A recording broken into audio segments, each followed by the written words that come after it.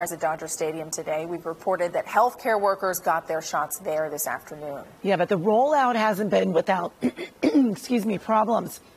And at the same time, cases, hospitalizations, and deaths are still very high. Joining us now to help understand the situation is Dr. Mauricio Heilbron, a trauma surgeon and the Vice Chief of Staff at St. Mary's Medical Center in Long Beach.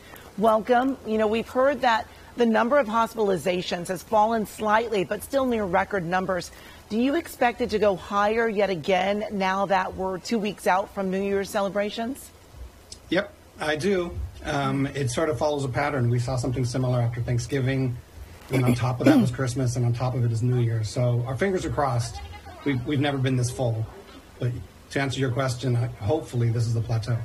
Yeah, I feel like we're living in two different worlds, people who've been directly affected by this, and then those of us who are inconvenienced truly, and then, of course, the economic fallout, too. So we know that ambulance services, EMTs, paramedics have been given some directives not to transport patients to the hospital if there is little to no chance they'll survive that.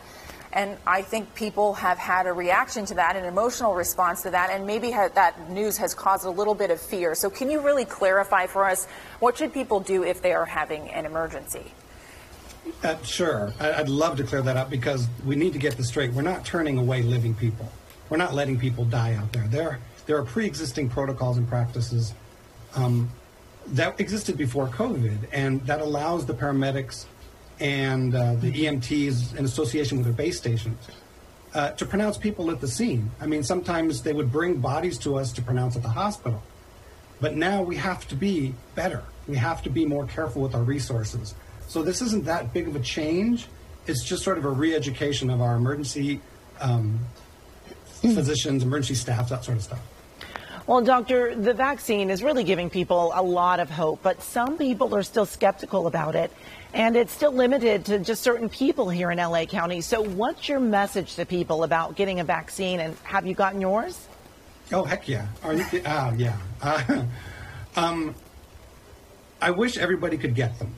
I understand we have to do it in a tiered way, but emotionally, I wish everybody could get them. And the reason is we need to understand the vaccines don't stop the spread. They keep you from getting sick. They keep you from coming to the hospital. They keep you from dying.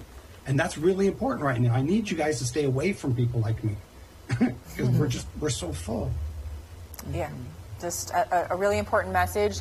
We thank you for absolutely everything you are doing to fight this. We are in awe.